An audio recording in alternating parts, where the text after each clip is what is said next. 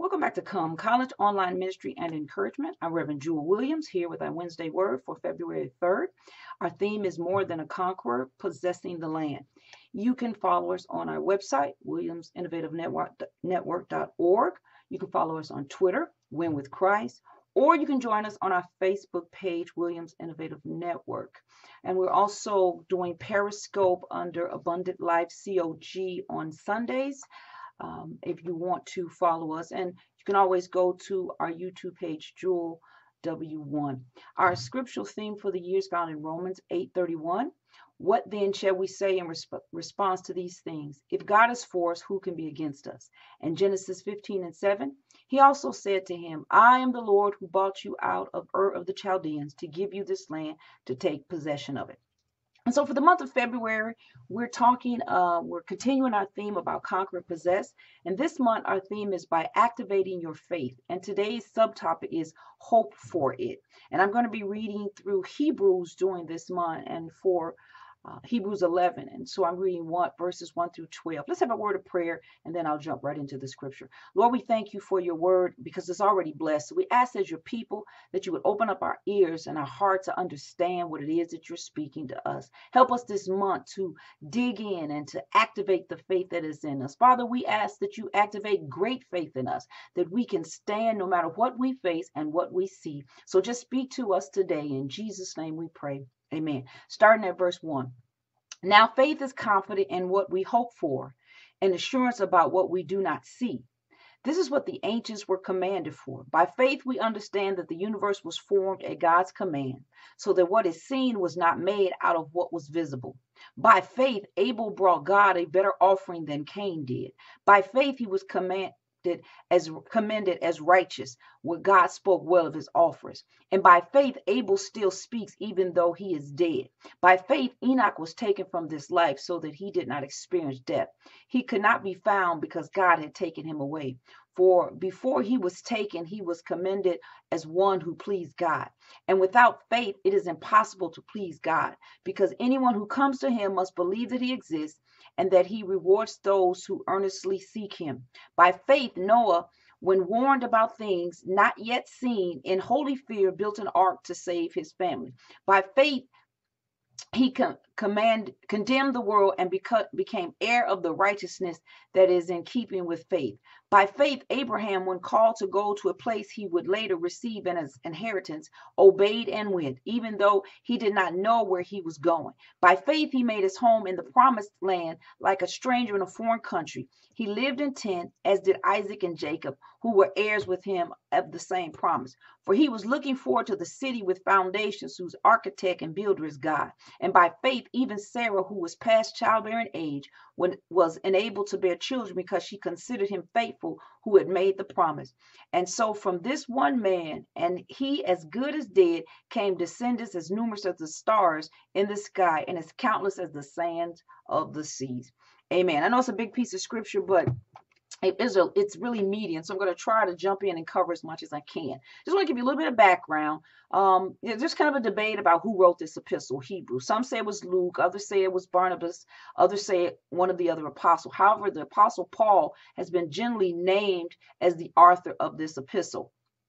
The apostle closed the previous chapter with the recommendation that the grace of faith and a life of faith are the best preservatives against apostasy or the falling away from the truth. And so it's in this chapter that he moves to sharing the lives of those that had lived by faith. So he tells us faith is important to keep us strong and to not fall away from the truth. And so he gives us this listing, if you will, the hall of fame of faith, those that were faithful. So I just want to go right into giving you the points for today's lesson. The first point I want to bring out, faith and hope go together. We see that in verse 1 and 2. And its faith is having a complete trust or confidence in someone or something. And in this case, it's that strong belief, it's that strong trust and confidence in God. And Paul tells us that confidence or faith hopes in something, meaning it is placed in something. So it's an active faith. It's not just saying, oh, I believe, but then not something that follows up behind it. And so to say you have faith without it being attached to something isn't really faith at all. So we have faith in God. We attach the confidence in God, in his word, in its word to be true, and that it will deliver what it says, even if we have never seen it before. And that faith, once it takes root in something, there's then an assurance that what we believe in or believing for is in fact going to happen. So I just want to make a little note right here. This isn't a name it, claim it kind of faith. I'm not saying that just because you say something and you believe it's going to come your way. I'm not talking about this. This is when we align ourselves with the Word of God, the Holy Spirit of God, and we allow that to determine what we have faith in. So, in fact, our faith is more about God and less about the outcomes we want. Let me say that again. So, our faith is more about trusting God, His word, what He says, who He is, and it's less about what the outcomes in terms of what I want, because it's really a matter of us lining ourselves up to what God wants. But there must be faith and hope working together to press us toward walking in what we say we have faith in. Amen. Second point is hope is only fulfilled by faith.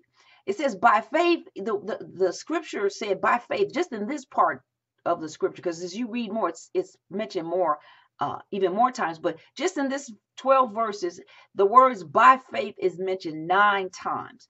And this lets us know how important faith is in our lives if we want to desire to take possessions, positions, territories, lands, whatever it is that God has said He has for us. In order to take up that position and that stand, it's going to happen by faith.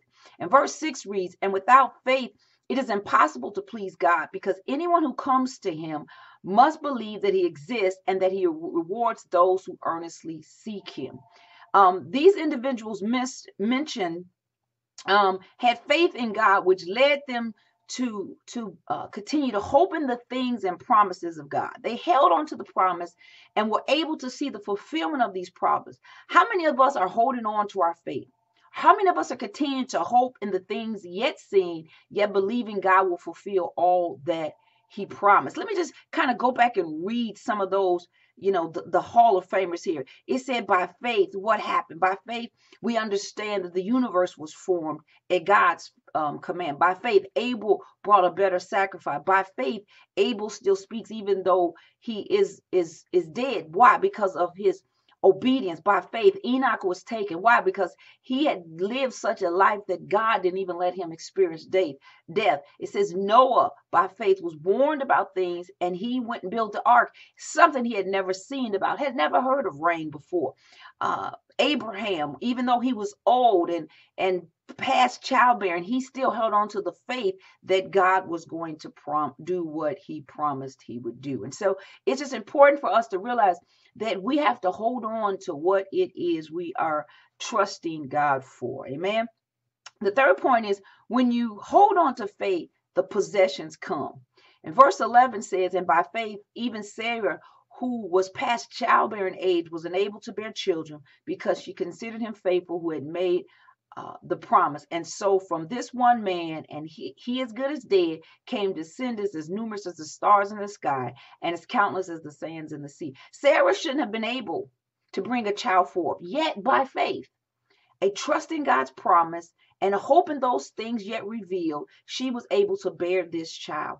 And as from one man, Abraham, came forth the promise of this, and the scriptures say the descendants were as numerous as the stars and as countless as the sands. And the spiritual application for us today is this: we have to hold on to the hope, and hold on to hope that God is going to fulfill what He has promised for us. If His promise, if He promises He's going to birth something in you and I, we don't, and He doesn't look at our lack. So we can't look at our lack. Don't look at the fact that this has been a long time, or that you're past, in a sense, you're past where you think you could bring something forth. Like Sarah, she was past the birthing age. But in a spiritual sense, some of us may think we're past the time of bringing forth something from our lives. But God will show up at just the appointed time and bring forth the seed. He'll birth something in your life and in my life. And when He does, from a once barren place in our lives, God can bring blessings too numerous to count. He can bring descendants, spiritual sons and daughters from your life and from my life. And so we want to have this faith and know that when we have this faith, continue to hope in those things, even though you don't yet see them, even though it may seem like it's past the time, because if God promised it, he is not one to lie. And so we can have confidence that he is going to fulfill what he said. What's our life lesson? If we want to conquer and possess the land God has for us, we have to activate our faith and begin to hope for it. Let me say that again. If we want to conquer and possess the land God has for us, the land or the position or the job, the relationship, the ministry, whatever it is he has that he wants us to fulfill in this life, we have to activate our faith by beginning to hope for it and beginning to line our prayer, our life, and everything up with what God has said. I believe this is just going to be a good lesson this month. I pray that this will begin to bless you and to activate your faith. Don't just say you have faith, but then you're doubting and you're afraid. Have hope that what God has promised you, he will bring. Let's pray. God, we thank you for this word today. We ask that you would continue to bless us, and we ask that you would activate the faith in us, Lord, for the things that you have promised that we are waiting on to see. And some of us, it may seem like it's gone too long and we've waited far too long, and that our hope has been so deferred that our hearts have become burdened and depressed and upset. But Father, renew our faith in you today and our hope that you are still yet working. It's in Jesus' name we pray this prayer. Amen.